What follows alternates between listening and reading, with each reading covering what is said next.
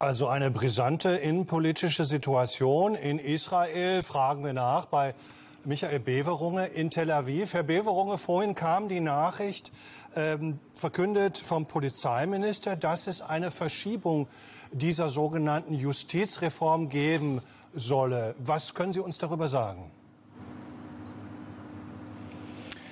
Also im Moment sind das alles nur Gerüchte. Seit heute Morgen wird eine Pressekonferenz mit Benjamin Netanyahu angekündigt. Die sollte zunächst um 10 Uhr stattfinden, dann um 11, um 12. Und der Inhalt sollte sein, dass die Justizreform, die sogenannte, erstmal ausgesetzt wird. Die Stimmen verdichten sich und die Berichte, dass das so sein wird. Aber trotz seines Tweets hat Benjamin Netanyahu noch immer nicht beschlossen, diesen Inhalt der Öffentlichkeit mitzuteilen. Er musste auch erstmal Ben Gvir wieder einfangen, denn nachdem Netanyahu seinen Minister Galland entlassen hatte, drohte nun seinerseits Ben Gvir mit Rücktritt, wenn die Reform ausgesetzt wird. Da gibt es offenbar einen Kompromiss und angeblich soll Netanyahu noch heute Abend diesen Rückzieher verkünden. Ob das die Situation im Land befrieden wird, ist eine andere Frage. Wie ist denn aktuell die Lage auf den Straßen des Landes?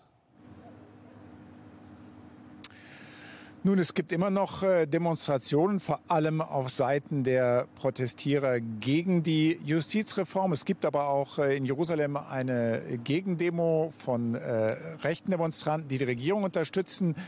Auch das ist anscheinend der Regierung sehr wichtig, um zu zeigen, dass es auch andere Stimmen im Land gibt.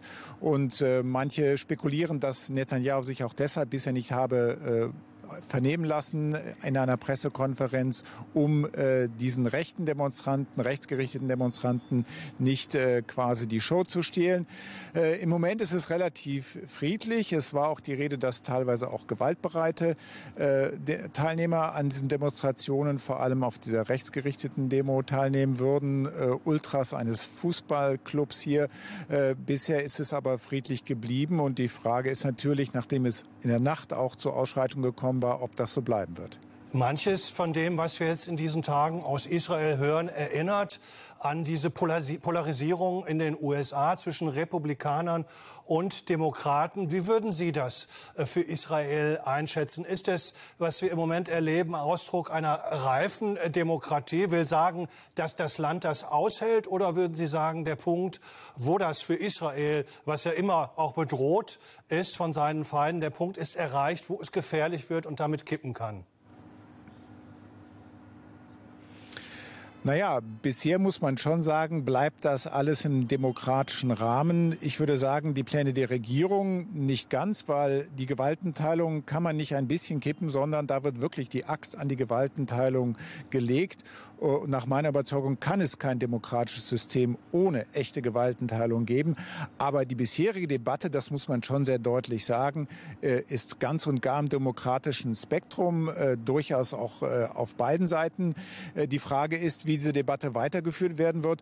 Und was auf jeden Fall so ist wie in den USA, das Land hier ist tief gespalten und der Riss, der wird auch mit dem heutigen Tag, der wird immer tiefer. Und wie am Ende, wenn es wie auch immer eine Lösung, einen Kompromiss oder keinen geben wird, dieser Riss wieder geheilt werden soll, das kann ich mir ehrlich gesagt nur schwer vorstellen, jedenfalls nicht so schnell.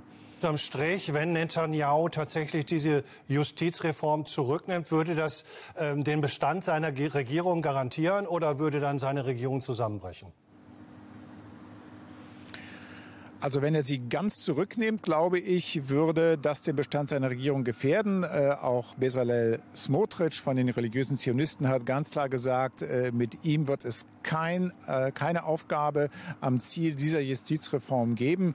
Das heißt, seine Partner gehen davon aus, das ist jetzt eine Verschnaufspause, das ist taktisch. Wir ziehen da erstmal ein bisschen was zurück, um die Situation sich beruhigen zu lassen.